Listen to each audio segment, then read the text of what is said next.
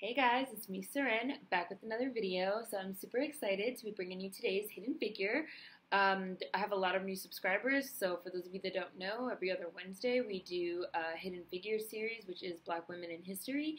And today's hidden figure is Lorna Simpson, who was born in 1960 and is an African-American photographer and multimedia artist who made her name in the 1980s and 1990s with artworks such as Guarded Conditions and Square Deal.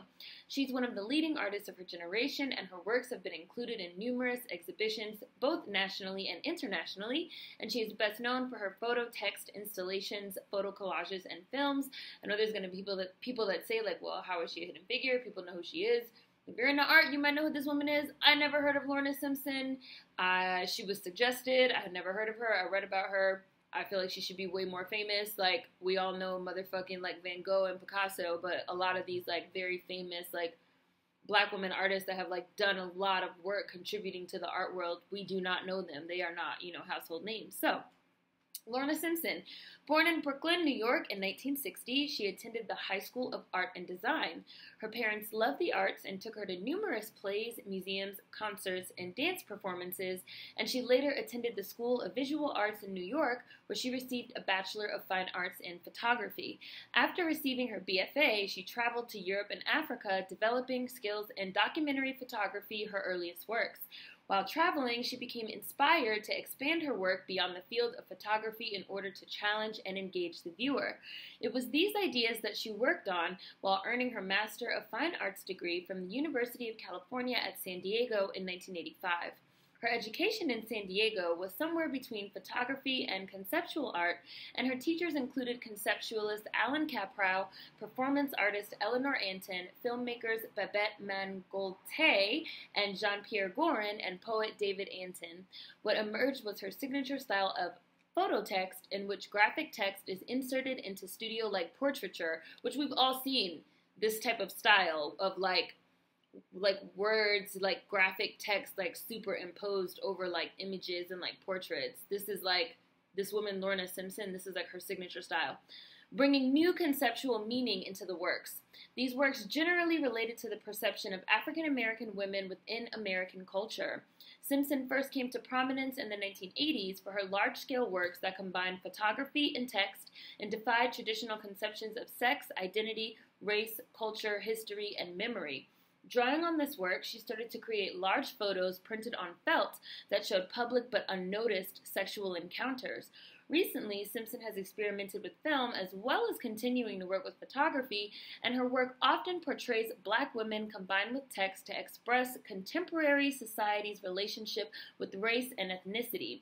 In many of her works, the subjects are Black women with obscured faces, causing a denial of gaze and the interaction associated with visual exchange. Through repetitive use of the same portrait combined with graphic text, her anti-portraits, as she calls them, have a sense of scientific classification, addressing the cultural associations of Black bodies as animals.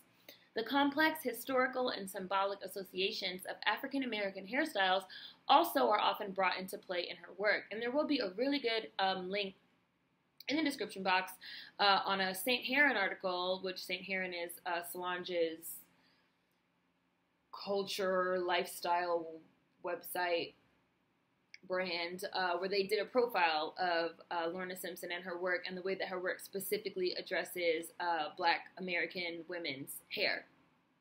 Throughout the 1980s and 1990s, Simpson was showing work through solo exhibitions all over the country, and her name was synonymous with phototext artworks. She was awarded a National Endowment for the Arts Fellowship in 1985, and in 1990, she became the first African-American woman to exhibit at the Venice Biennale. I hope I pronounced that right.